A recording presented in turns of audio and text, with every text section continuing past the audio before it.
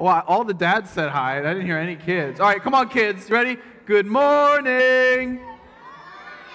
I can hear your voices. It's so cool. And if you're joining us online, it's so good to have you here today as well.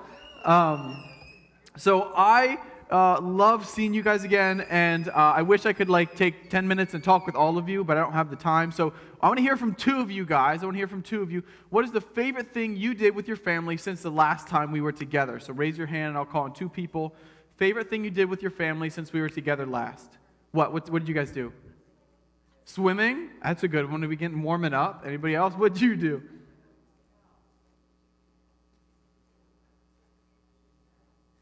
To the dollar store. Wow, an amazing adventure with the family. Very cool. Very cool. Oh, man. Well, our kids' service is going to be a little bit shorter because we have to squeeze in 2 services to one day now. So we're skipping our big picture question. We're going right to our memory verse. This is our last week with this memory verse. So that means you guys have been practicing it every day at home, right? Okay, cool. So I want to hear how good you guys do. Go ahead and stand up. We're going to do this memory verse together, so you guys should hopefully know it pretty well. We're going to just do this once. So I'm going to count it off, and we'll do the motions together. You ready? 1, 2, 3. In the beginning was the Word, and the Word was with God. The Word was God. He was with God in the beginning. John 1, verse 1 and 2. Nice job, guys. That one was it was a really tough one. I'll admit that. That was a tough one. Hopefully next unit we have a little bit easier one, but you guys did pretty good, so I'm proud of you guys for that. So last week we learned about Mary and Joseph taking baby Jesus to the temple. Oh, you can sit down now if you'd like. Taking baby Jesus to the temple to follow God's law and to have him dedicated to the Lord. And we also learned about Simeon, who had received a promise from God that he would see the Messiah before he would die. And he recognized Jesus, held him, and worshiped him. We also learned about Anna, who was a prophetess, who also recognized Jesus and told other people about him when she saw him there. And so last week we talked about baby Jesus, and at Christmas we talk about baby Jesus, but all the other times we usually talk about grown-up Jesus, right? But Jesus was fully and totally human, so in between baby Jesus and grown-up Jesus, what do you get? Kid Jesus, teenage Jesus, oh, hormonal Jesus. So Jesus was a kid too, just like you guys. Jesus was every one of your ages at some point, and he grew up, took just as long to grow up as you did. So sometimes maybe you're like, man, I wish I could grow up. Jesus took just as long to grow up as you did. So he was a kid. So today we're learning about what the Bible tells us about when Jesus was a kid. So after Jesus was born, God put a star in the sky, and there were wise men who followed this star, and they came to worship Jesus. And they showed up around when Jesus was 1 or 2, and they showed up and they worshiped him. And the wise men knew that Jesus was king.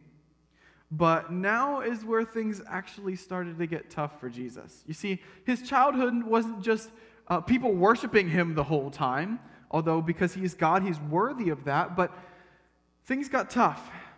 When the wise men left, his father, Joseph, had a dream where an angel told him, said, hey, you need to take Mary and Jesus and you need to get out of town. You need to leave because bad things are going to happen, and you need to go to Egypt until I tell you to come back. And so he grabbed Jesus and Mary and Joseph, and they all ran away to Egypt because there was a man named Herod.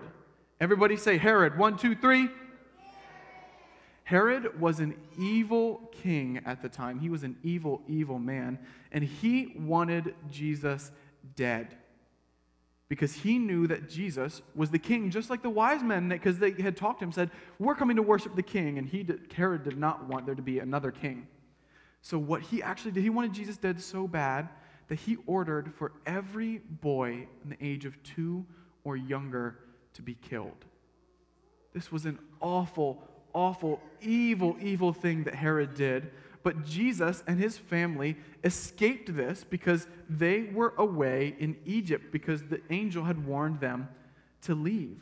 And so for many years, Jesus and his parents were refugees. They were driven out of their homes by violence and death, and they had to live away from their home and the people that they cared about. But eventually Herod died, and they were allowed to come back, and they came back to Nazareth, where Jesus grew up. So they came back after Herod died, and they were no longer in danger to Nazareth. Let's say Nazareth. 1, 2, 3. Nazareth. Nice job. So, every year, Mary and Joseph would travel to the capital city of Jerusalem. Here's another name, Jerusalem. Let's hear it. 1, 2, 3. Jerusalem. Nice. That's a tough one.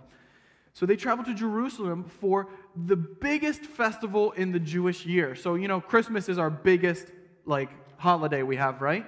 The biggest holiday for them is called Passover because they celebrated when God passed over them when he was setting them free from captivity in Egypt. And so Passover, they were coming to celebrate. Almost the entire country would come to Jerusalem. So this is Passover. Say it. 1, 2, 3.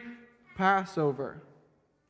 So they came for this holiday, and there were tons and tons of people there. They did all the celebrations, they did all the partying, and then when it was time to go home, Mary and Joseph left town with this very large group of people. Everybody from the same town would walk together, so them and everybody else from Nazareth were walking home, and they walked, and when the end of the day came, it was time for them to find Jesus and make their little camp and go to sleep for the night. But they're looking around and they couldn't find Jesus. So kids, here's what I need you to do. If you can fit under the chairs, go ahead and get under a chair or just go right behind it so your parents can't see you. Hide under a chair, kids. Get under there, hide.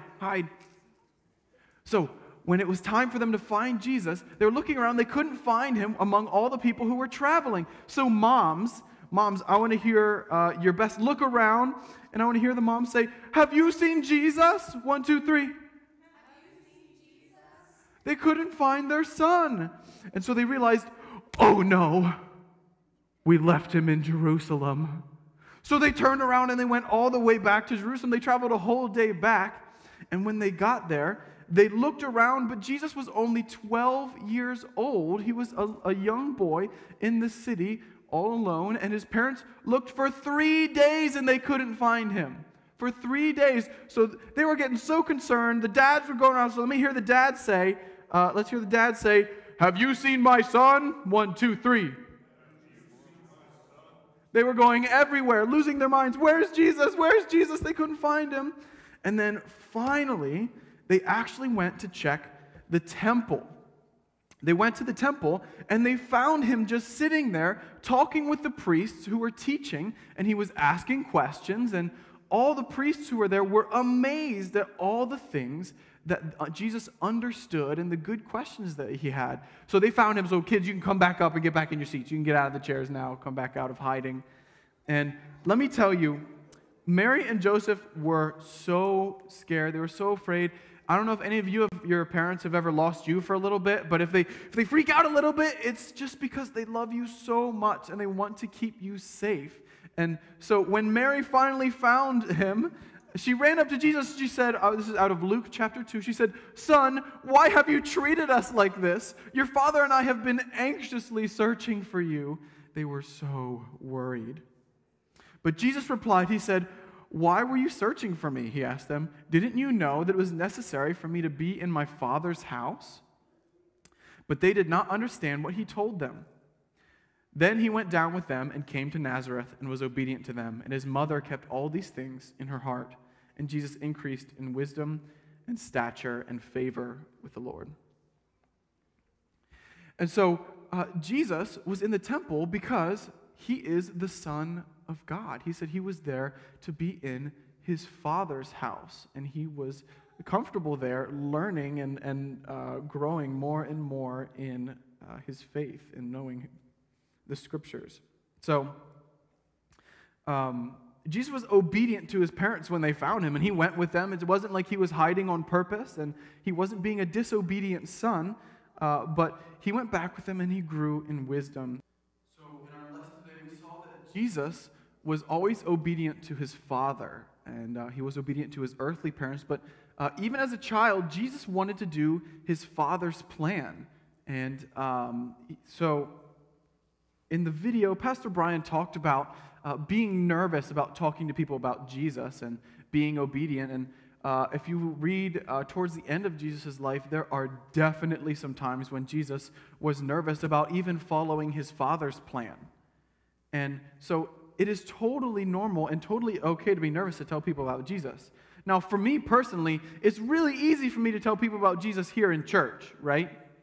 But like outside those doors, let me tell you, there's some times when I get pretty scared to talk about Jesus. I really do. But God doesn't get mad at us for getting nervous or getting scared when the time comes to talk about Jesus. But it's still our mission to be courageous and to be brave and to tell people about what Jesus has done for us and about what Jesus can do for them. And remember, the Holy Spirit is with you to help give you that courage and help to bring things to mind that you can tell to other people about Jesus. So let's pray together, and let me pray for us to be brave for Jesus. So let's pray. Heavenly Father, I thank you that Jesus was always obedient to your plan. And I pray that you would empower us by your Holy Spirit to also obey when we have times that we can share Jesus with those who need to hear. Pray that you would help us to be brave and courageous, and we trust you and love you in Jesus' name. Amen. Amen.